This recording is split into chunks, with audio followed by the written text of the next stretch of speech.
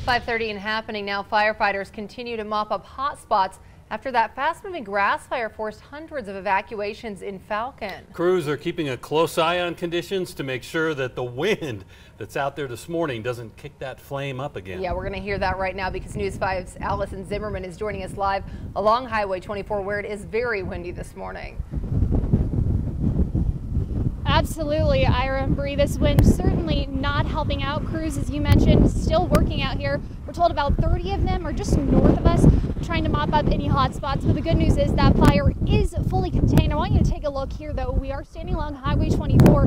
This is the burn scar, so you can see just how close it got to the highway here. Nearly 300 people were sent out of their homes, but most of them have been able to return. We're told that firefighters are keeping an eye on just a couple of those homes that were threatened this morning because they want to keep it the same of no homes being lost in this fire. But real quick, let's show you those flames from last night. We're told still the size is the same, about 280 acres. Luckily, no homes damaged once again, but the Patriot Learning Center did set up an evacuation center just in case.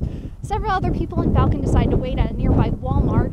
And new this morning, we are hearing from one man who jumped in to help when people started leaving their homes. One thing he saw, people helping their neighbors move trailers that weren't even theirs.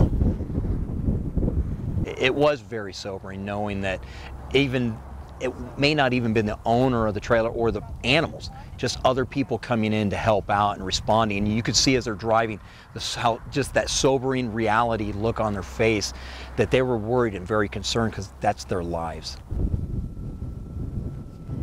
And all those evacuees were able to go home around 10 o'clock last night. Now, the cause of this fire is still under investigation.